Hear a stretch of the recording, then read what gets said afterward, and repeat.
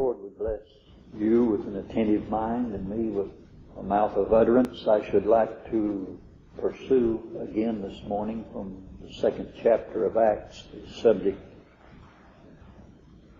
that we've been considering for several meetings.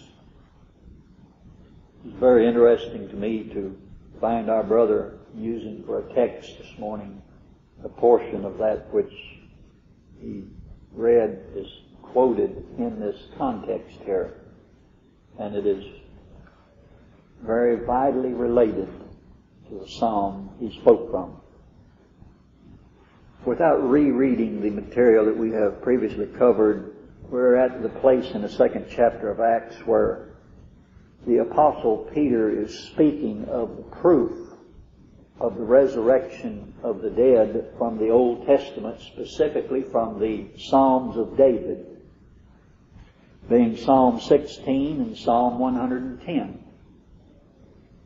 And as he concludes with the first psalm, he says, "Because thou wilt not leave my soul in hell, neither wilt thou suffer thine Holy One to see corruption."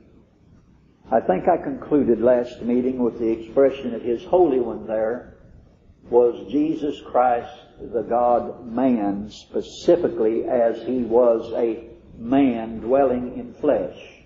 The Word was made flesh and dwelt among us. For reference to that, in verse 31, neither His flesh did see corruption. The Holy One would not see corruption. So the two must be the same.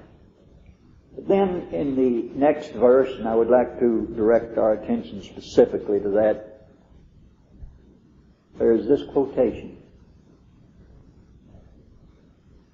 "Thou hast made known to me the ways of life. Thou shalt make me full of joy with thy countenance." David is speaking. But David is speaking as the mouth of Christ, prophetically. It is the same as if the Savior Himself were speaking here. Now, although this could be applicable to those whom the light has shined in and out of, as our brother spoke, the primary reference is to Christ. Where in relationship by faith to His Father, in the promise given Him from all eternity, He says, "Thou hast made known to me." Mankind is in pursuit of knowledge of all sorts. And they have gained vast amounts of knowledge. And they're not to be necessarily criticized for it. Our lives in many respects are better for it, naturally speaking. I thought as our brother spoke about power, how that there are those who study the celestial bodies in the universe.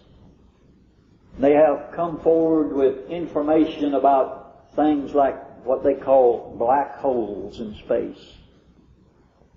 They've told us, and we have no reason to doubt or accept their word either, for we don't know for the most part, that these black holes are the results of great,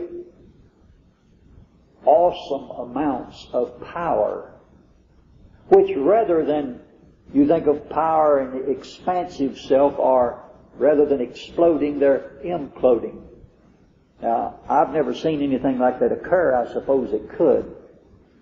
But on such a scale as to sweep away a whole nebulous or a galaxy or so forth, just collapse within itself.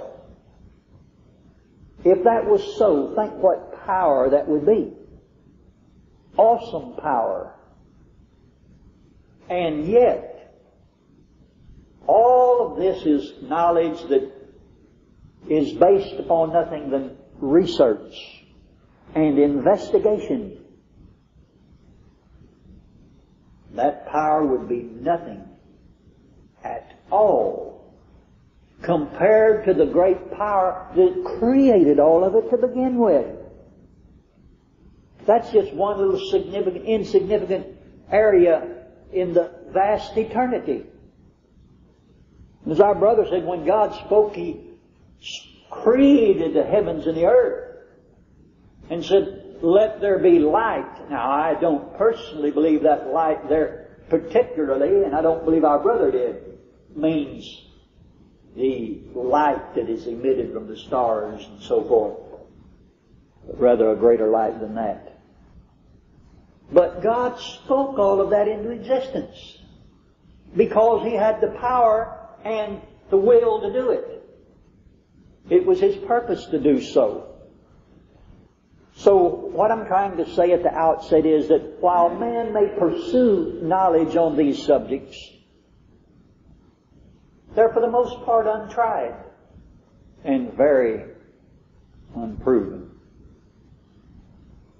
A brother here in our congregation told me recently that he had a conversation with a preacher down to the south, and this preacher told him that this rock is 1,000 years old, and this one's 1,000,000 years old, and this one's 20 million years old.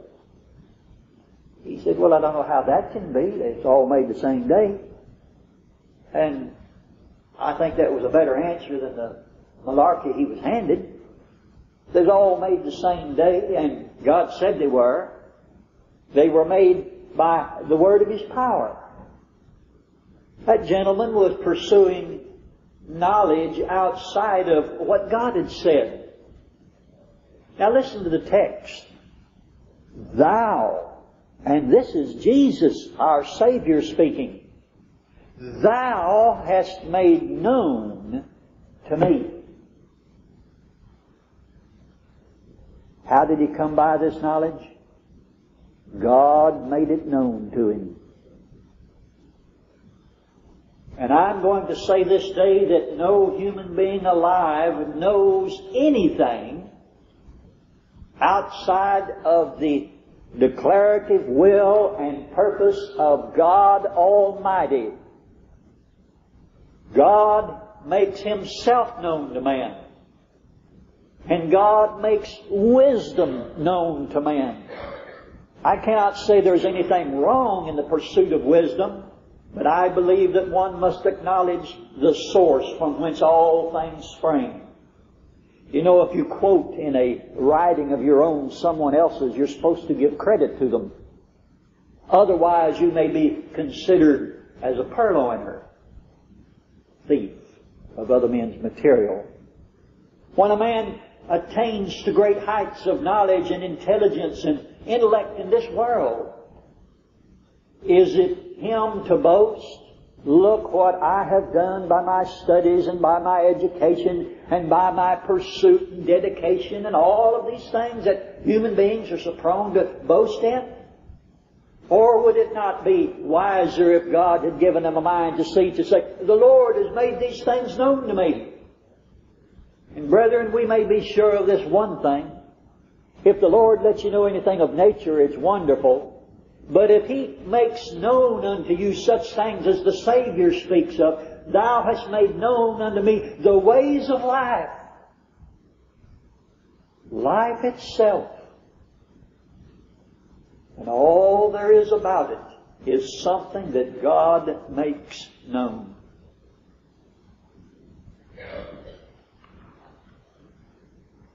You can go to all sorts of medical practitioners, people in the fields of philosophy and learning, and they can tell you all about life. They can tell you how they believe life begins, how life develops, and how life continues, and how life ends. What do they know about it? They know absolutely nothing except conjecture, unless the Lord has granted them a revelation of true wisdom. And I suggest to you that most of it's known by conjecture. But the Savior, the Holy One, who was not suffered to see corruption, said in this context, "Thou hast made known to me the ways of life." What was it one of the old prophets said?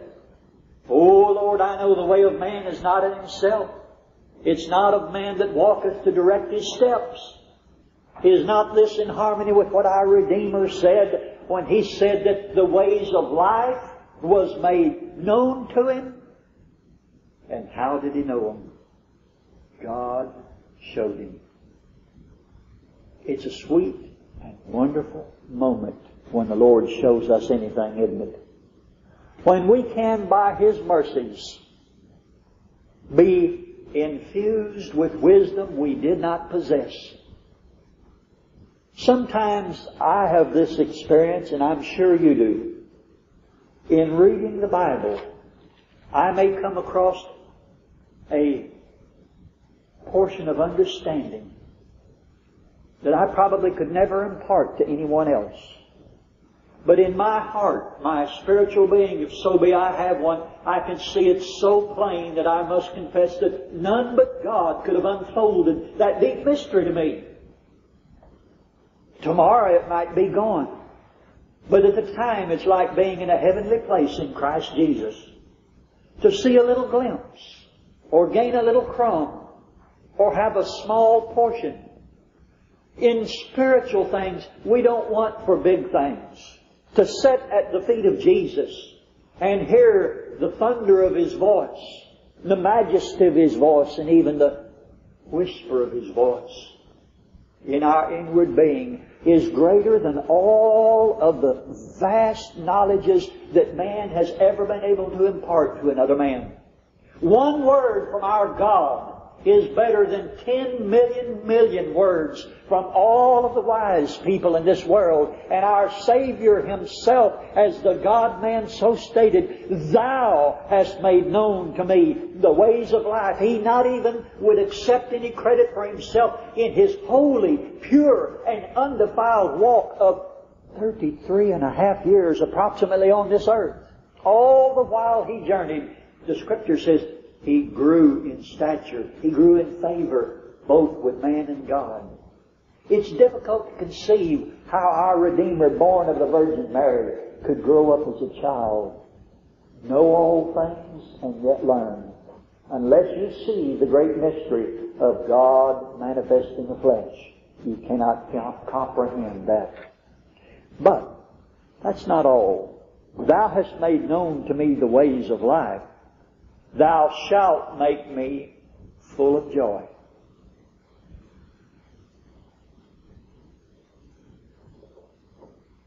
At what point He was referring to, I cannot say. I hope I can give some reasonable opinion on it. "Thou shalt make me full of joy." To my understanding, as our brother quoted from the text, from the womb of the morning. The womb of the morning. That goes back as far as one may go.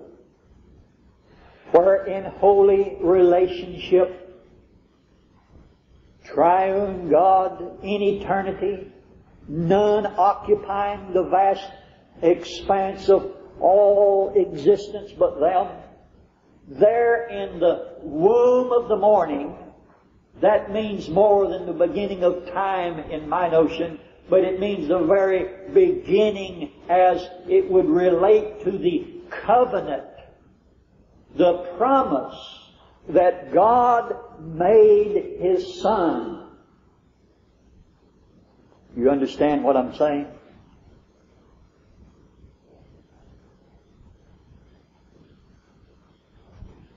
"Thou shalt make me full of joy with Thy countenance." Let's acknowledge that there is no real joy except what God gives us. Pleasures, the world's full of them. Sensations, contentments, the joy, there's only one. And where is that? He says, "Thou shalt make me full of joy with thy countenance. That's it. With thy countenance. Brethren, I think it would be appropriate to conclude this time. May God bless you.